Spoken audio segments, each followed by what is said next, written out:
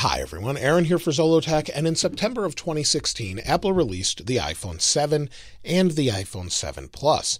And in my hand, here I have the iPhone 7 in jet black. Now, a lot of you may be thinking, no, that's an iPhone 8, but if you've never seen the iPhone 7 in jet black, it looks like it's glass, but it's not. It's a continuous piece of aluminum on the outside edge all the way to the back and has a special coating over it. To show you the difference between the 7 and the 8, the iPhone 8 is an aluminum frame with glass front and back. The iPhone 7 does not have wireless charging and instead is just aluminum and then coated with that. Now, the iPhone 7 did come in a variety of colors, jet black, just like this one, also black, which is more of a matte color, along with silver, gold, rose gold, and then a red color later on. And they all look really nice and they hold up pretty well today, but since you can't buy them new or refurbished from Apple anymore, I wanted to talk about if you should pick one up in 2020 or later on, depending on when you're watching this video. So this particular phone, like I said, is in jet black, and I think it holds up pretty well with today's design. It's basically the same design that we had from the 6 and all the way to the iPhone 8 that's still available today. And the design, like I said, held up well, and this was the first phone to remove the headphone jack. So on the bottom, there's no longer a headphone jack. We just have our lightning adapter, a microphone, and speaker. We also had introduced with this phone stereo speakers. So they're also using the earpiece for the phone as well as the speaker on the bottom to give you a stereo sound when watching video.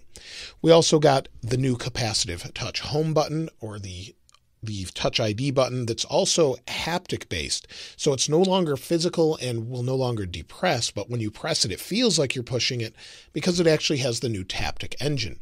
So that was introduced, and that also introduced IP67 certification. So it's resistant to dust and water for about 1 meter up to 30 minutes. So that's something that was introduced with the 7. We gained all of those things along with a slightly better battery. I'll talk about that in a moment. So if you want to pick one of these up today, you can no longer buy them new or refurbished from Apple, but you can get them pretty reasonably online. So on eBay, for example, I was able to pick one up recently for a relative. They wanted a rose gold version or a pink version. So I was able to pick one up for about $250 with 128 gigabytes of storage. So that's really reasonable if you're looking for something that's not the latest and greatest, but you want something that works well. And I'll link some of those in the description from eBay or Craigslist. You can get them refurbished from eBay, very reasonable. Now, the iPhone 7 has the A10 Fusion processor in it. So if you have the 7, you'll have 2 gigabytes of RAM with that. If you have the 7 Plus, you'll have 3 gigabytes of RAM with the larger display. And the display is an LCD display. It's a 4.7-inch display, 750 by 1334 pixels with 326 pixels per inch. So it's basically the same pixel density as today's iPhone XR and iPhone 11 with LCD displays. It is not an HDR display, but it looks fantastic. And also, if you have a 7 Plus, it's a 1080p display with 5.5 inches and 401 pixels per inch. Now, one of the nice things about the iPhone 7 is it still has 3D touch. So it's a pressure-sensitive layer under the display. You can push and hold or press a little bit harder into the screen, and you get that touch responsiveness that's faster than today's just haptic feedback with touch and hold. So that's something that's an advantage of this display over what we have today. Now, with the iPhone 7, there is an improvement over the battery life of the previous generation, 6S or 6, and that means we have a 1960 milliamp hour battery, or with the 7 Plus, we have a 2900 milliamp hour battery.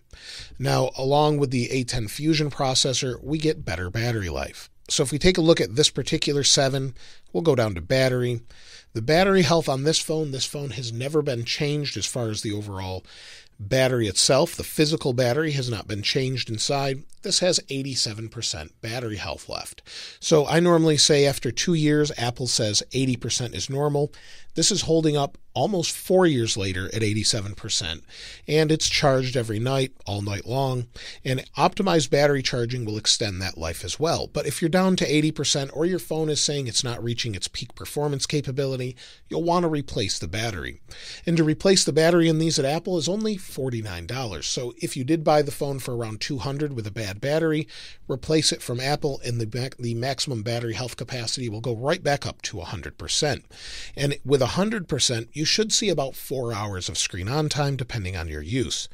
This particular phone is not in major use, but The best time here you'll see using about 50% of the battery was 1 hour and 39 minutes of screen on time. So expect to get 3 to 4 hours with the 7, maybe 4 to 6 hours depending on how you're using it with the 7 Plus. So depending on what you're doing is going to give you different battery life.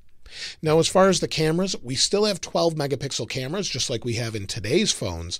They're just not as good as today's cameras, but they're not bad. We have a 12 megapixel camera with an f1.8 aperture. It's about a 28 millimeter lens on here, and it will record in 4K 30. So it's still very good, very capable, just not as good as what we have today. The forward-facing camera is pretty good. It's as good as anything we have up to about the iPhone XR, but you don't get Animoji or Memoji, but we have a 7 megapixel camera in the front, and it will do 1080p video. So it's still pretty good. It's just not as good as what we have in the latest iPhones that can do 4K. But it holds up well. It works well for FaceTime calls, and if you just want to mess around with the camera, it works great for that. Now, as far as the speakers on the phone, they're nice and loud, they work well, and in general, it's a good experience with the stereo. It's not as good as the latest phones, but it's fine for most people when you're watching video.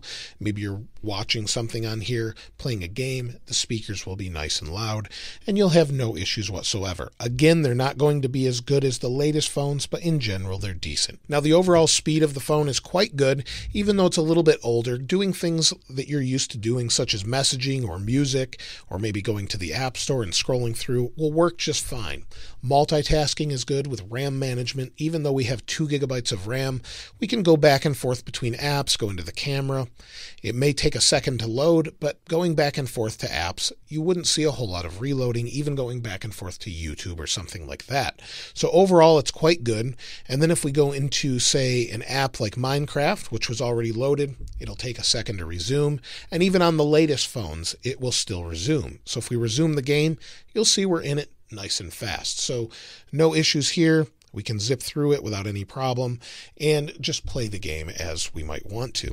And in general, it's a very usable phone. The only thing that you really have as a downside compared to the newest phones is you don't have Face ID, if you see that as an advantage. You don't have an edge-to-edge display, and you don't have the incredible battery life of the latest phones.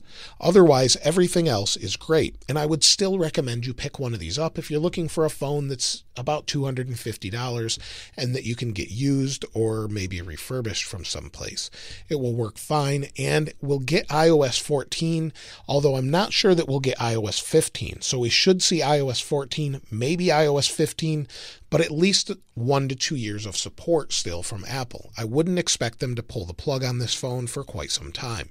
So in general, it's a really good phone, and I definitely can recommend it for most people. So if you're still thinking about, should I upgrade? I have an iPhone 5, 5S, and you want to go to something newer, it will definitely feel faster if you're going from, say, an iPhone 5 like this to an iPhone 7 or 7 Plus. You'll have no issues. You'll see a speed increase, a battery life increase, better cameras, and you'll have just a better overall experience. But if you want the latest and greatest, of course, you can go to the newest phone. But there is one major advantage to this phone over even the latest phones, such as the iPhone 11 Pro Max. And that advantage is this has a Qualcomm modem in it. So what that means is you will have better reception when making phone calls. You'll have better access to Wi-Fi and switching between Wi-Fi and LTE, because the newest phones have Intel modems in them that just don't seem to do as well. While you might get a little bit faster speed with the newer phones, Qualcomm modems just seem to act better overall, and you'll have very good signal on the newest phones.